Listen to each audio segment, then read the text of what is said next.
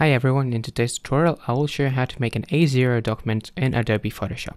So the first thing you want to do is go to File and New, and then click onto your name, and we can select that as A0 just for this example, and then go to your document type. We'll go to International Paper, which should automatically select it on A4. If it isn't, you can select on any of the A files and it should automatically select it to millimeters. If it hasn't, click on this arrow here and go down to the millimeters option and click select.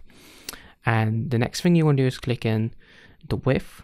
In this example, we will do a portrait, so we'll type in the width of the portrait A0 document, which is 841, and then the height is 1189. For the resolution, we'll select 72, and for the color mode, it should be CMYK, but if it isn't, make sure it is, because that is the format you want to print in. In terms of 8-bit or 16-bit, we're going to go for 8-bit, as most printing places accept 8-bit more often than 16-bit, just because of the tonnage and all that kind of stuff. So in terms of everything else, we're pretty good to go, and all you want to do is click OK.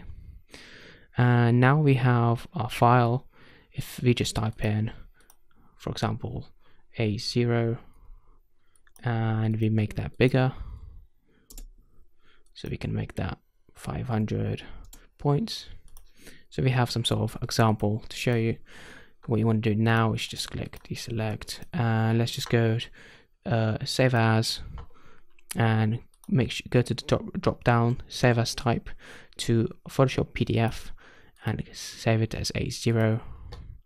Click yes, OK, and then you should get this choice, and let's go to high quality print, and it should normally changes your compatibility to PDF 1.4. It might be 1.3. Now if you're opening with Acrobat software, you want to go as low as possible truly, so everyone can open it.